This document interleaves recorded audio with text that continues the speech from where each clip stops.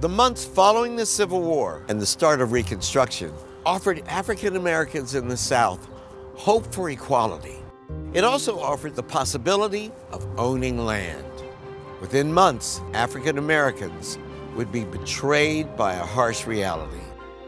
You probably heard the phrase 40 acres and a mule. Here's what happened.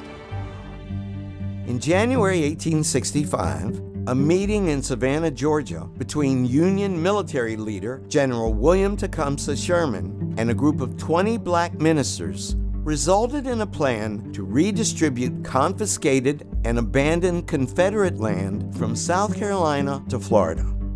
They called the land Sherman's Reserve.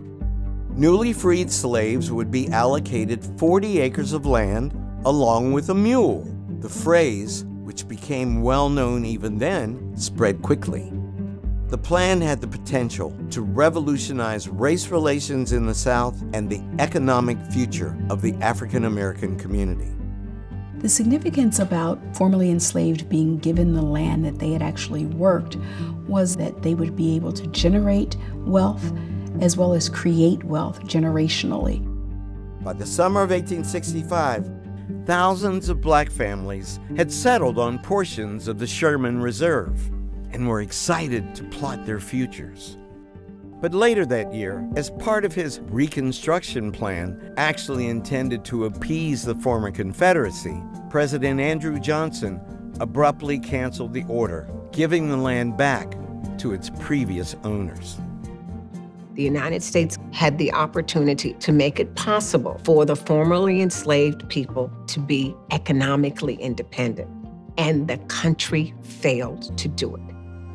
That initial meeting more than 100 years ago between General Sherman and Savannah's leading black ministers was historic. At least for a brief moment in history, the opinion of black leaders had led directly to a radical public policy initiative.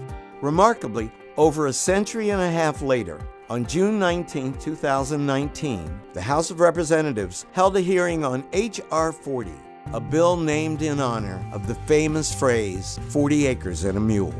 The bill would establish a commission to study the concept of reparations for slavery and Jim Crow segregation, including the merits of a formal apology by the United States government.